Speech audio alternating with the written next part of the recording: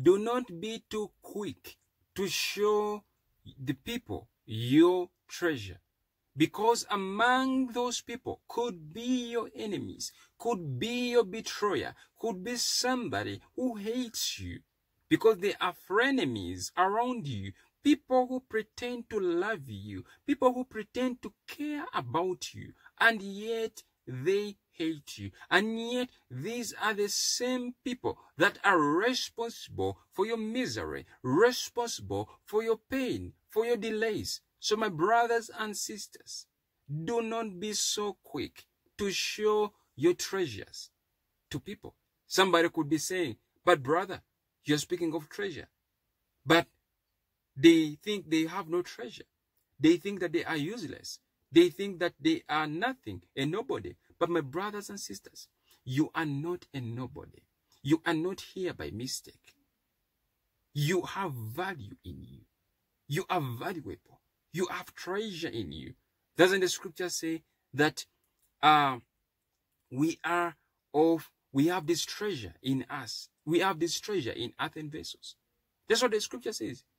You have that treasure in earthen vessels.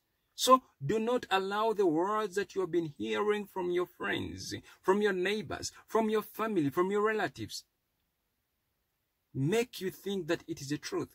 It is a lie. Don't believe in their lies. You are valuable. You are so important, so precious in the eyes of God. Brothers and sisters, God has work for you to do. So do not show your treasure to people. You have treasure in you. And that's what the thief wants to steal. The thief only comes to steal, kill, and destroy. A thief will never steal an empty house. So guard what God has given you with all that you have. Don't just speak words. Guard your heart. Put a garrison on your heart, in other words. Today's word is from the book of Isaiah 39, 1 to 7. Isaiah chapter 39, verse 1 to 7. And it reads, At the time Merodach-Baladan, the son of Baladan, king of Babylon, sent letters and a present to Hezekiah, for he had been sick and had recovered. And Hezekiah was pleased with them, and showed them the house of his treasures, the silver and the gold, the spices and the precious ointment, and all his armory, all that was found among his treasures. There was nothing in his house or in all his dominion that Hezekiah did not show them. Then Isaiah the prophet went to the king Hezekiah and said to him, What did these men say? And from where did they come from? From where did they come to you? So Hezekiah said, They came to me from a far country, from Babylon. And he said, What have they seen in your house? So Hezekiah answered, They have seen all that is in my house. There is nothing among my treasures that I have not shown them. Then Isaiah said to Hezekiah, Hear the word of the Lord of hosts. Behold, the days are coming when all that is in your house and what your fathers have accumulated until this day shall be carried to Babylon. Nothing shall be left, says the Lord, and they shall take away some of your sons who will descend from you, whom you will beget, and they shall be eunuchs in the palace of the king of Babylon. Glory to God. Notice this scripture talks about the king Hezekiah. For those that do not know the background of this story, is that Hezekiah, there was a time when Hezekiah was sick, and Hezekiah prayed to God. He turned his his face towards the wall and prayed to God, and God added him more years. Now Hezekiah had recovered, and the scripture starts that at 39, saying, At the time Merodach, Baradan the son of Baradan, king of Babylon, sent letters and a present to Hezekiah, for he heard that he had been sick and had recovered. Notice, when Hezekiah was sick, we never heard the king sending him letters. Some of you, while you are going through all sorts of problems, people are not there to help you. People are not there to assist you. You try to ask help from them. They pretend as if they don't know you. But when you recover, then they come and send you presents. It is amazing how people act. When you were sick and needed them, they are no longer there. So the king sent him a letter. And notice what Hezekiah did. Verse 2 says, and Hezekiah was pleased with them and showed them the house of his treasures, the silver and gold, the spices, the precious ointment, and all his armory, all that was found among his treasure. There was nothing in his house or in all his dominion that Hezekiah did not show them.